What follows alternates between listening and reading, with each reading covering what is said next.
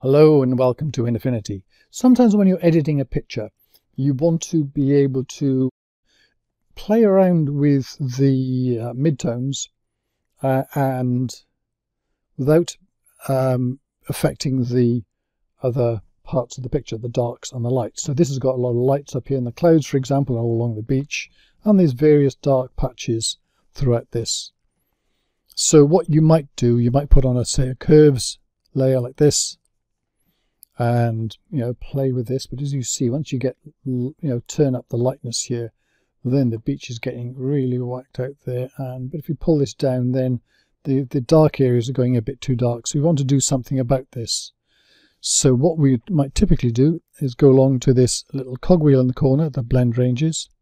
You can also use the one up there, and say for this, do you use the left or right graph? Play with it, find out. So this, I might say, I'm going to put a point up there, so I pull this down here. This is only applying to the mid ranges here, and I'll do it to this graph too, just so whatever happens, it's going to happen through one graph or the other. So now if I turn this up or down, I've got a control now where I'm keeping this working. However, the part of it, a dilemma with this, is you can't really see what's in and what's out of what's being controlled. So I'm going to try a different method as well. This is just an alternative that you can use. So I'm going to take the layer here and hit Ctrl J to duplicate it. And then I'm going to turn the bottom layer off, because I'm going to go to the blend ranges for this top layer here.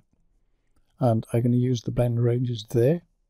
Now, because this is very much on this layer here, I only need the left graph. But what I'm going to do here and say, this is what I'm going to keep. Right, so in other words, I pull this down here, I'm keeping the bits which are high here. And so if I want to keep the clouds, I might bring up a bit here on that and a bit up here. I can even go to check off the linear so I get more of a smooth curve.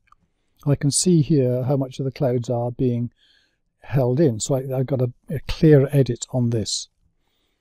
Another thing you can do to make this even clearer still is click on the bottom layer, go up to layer and new fill layer, and this puts a layer in between, so instead of going and seeing the checkerboard, you're seeing this color.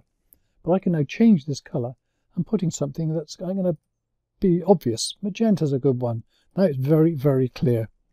So if I go back up to this layer now when I'm moving this, I can see very clearly what the top layer is preserving and what the bottom, because I'm going to edit the bottom layer in a minute, and what not. So I can then really play around with this more carefully. I can see if I want to get the clouds preserved, then maybe I can go up over there a bit. So it gives you that much more visible control.